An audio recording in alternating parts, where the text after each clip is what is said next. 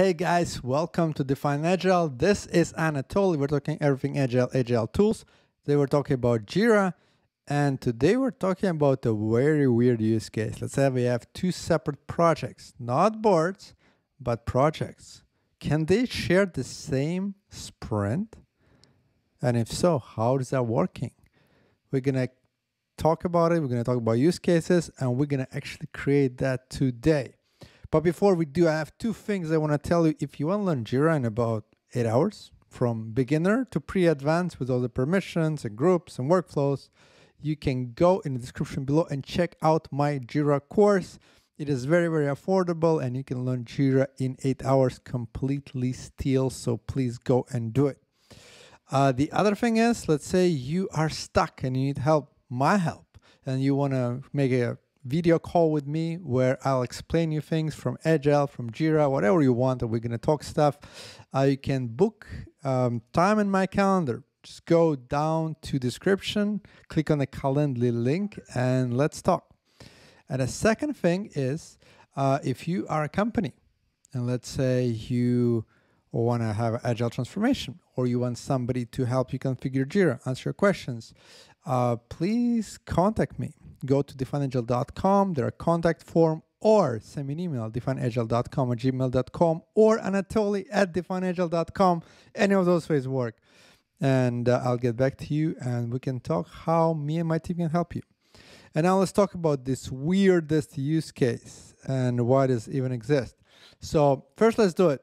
We have two projects, Scrum Board project, and the other one is Kanban Scrum project. Okay? Those are both Scrum boards. You have active sprint here. You have active sprint here. Let's create a new sprint. Let's go to Backlog. Let's click on Create Sprint. Let's edit the sprint so we know the name. Shared Sprint Test. Spring. It's not Spring, is it? No, it is Spring. Shared Sprint Test. Here we go. So let's put a test story there. Okay, so it's not live yet, but we have it. Now, if we go to another Scrum project, and let's create a story. Test story, great name. Okay, let's click create. Let's click on it. Okay, and here, more fields. So now let's move this story, let's say to this one sprint. Confirm. We're just doing it to get a sprint link, see? Just for fun of it. It says can sprint 1, but we can change that right here to the, you ready? Shared sprint test. Let's click on this. Whoop. And now shared sprint test sprint appeared in here.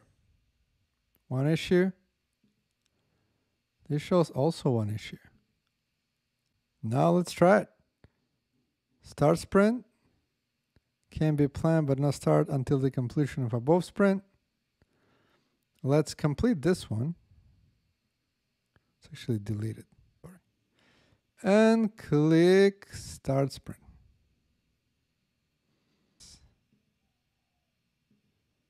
Let's do it. So here we are, shared sprint test. Huh? What happens with this one?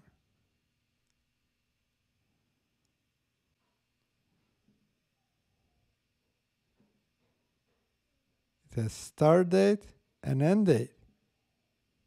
And it's already started. It's already active. See, but I don't see any other, like, because the board is a filter, so I don't see any other tickets, issues from the other projects. They're running in parallel, but it's the same sprint. What happens if I go this to done? Okay, one will be done, one will be in progress. And now, what if I want a complete sprint on this one? I started it on here. I want to complete it here on a different project. Complete sprint. One issue was done, one issue was incomplete. See? This knows that in this sprint, one issue was done, one issue was incomplete. So I can complete sprint from this project, and it will complete from the other one. The difference why they are shared is because we selected it after the fact. So if we would just create a sprint in a backlog and name it the same name, they won't be shared. They'll have reference to this project. But if you select a sprint, instead of dragging and dropping things, let's say in your project, you decide to select it using going to the issue and selecting it. That's when it becomes tricky. Because what if you have many sprints with the same name? Then you need to look at the board. You need to select a sprint of the same board as you're in. Say I have TN sprint, V2 sprint. I can select those sprints from different boards. Or I can have TN sprint in my board. Hope it makes sense. What happens if I complete sprint? It completes it in both of them. So let's complete sprint. One issue, complete. So you might be working on a bunch of things and then suddenly your sprint is complete on the other project. You will be like, what is happening? Well, nothing is happening. You're just sharing a sprint. See? Nothing here. Well, if we go to report, that's an interesting one. What would the report say? Let's go sprint report. Sprint report only showing you issues of your own project. So you might not even know that there's more issues completed here because sprint report doesn't show you. This is pretty dangerous, and this is very not recommended. Like, I highly don't recommend that. I would rather you create two sprints with the same names and just move them instead of referencing sprint of the other board.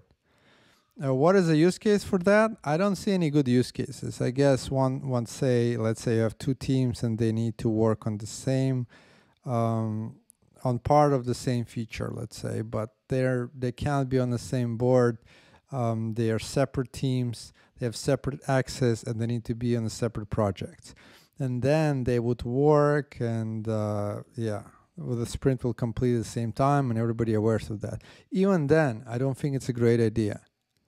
I completely think that you shouldn't do that, but it's possible. And I've seen it done to some of my clients, and it is very confusing. That's what I'm trying to show you. This is pretty advanced stuff and very confusing. So instead, what you need to do again, I would say that, but if you just create sprint like this, and then they can be the same name, it's fine. But at least you're referencing the sprint in this board. So if you complete this one now and the same name sprint is created here on the other board, you won't run into the same problem because they're not referencing the same one. You're not referencing sprint of the other board. So you can delete it if you want. I just want to make sure, because when you start linking, then it just might go on a linking spree and will create your next sprint. So I'll just confirm, delete, make sure it's very clean. So create sprint and create sprint. Let's create them. Let's move those things again here. Whoop. See, they have the same name.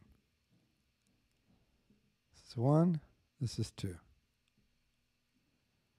Now if I start one of them, one issue will be included in a sprint. Perfect. Click start. Sprint has started on a Scrum board project. If I go to another project, I go to my active sprints, you see nothing is started. So that's a much better way to do it. Even if the name is the same, please do not reference other sprints. Hope it makes sense. I know it's a little bit overwhelming, confusing, a little bit advanced, But I wanted to show you this because some teams run into these problems. I want to make sure that you, my dear listeners, do not have these issues. Thank you. Talk to you soon. Bye-bye.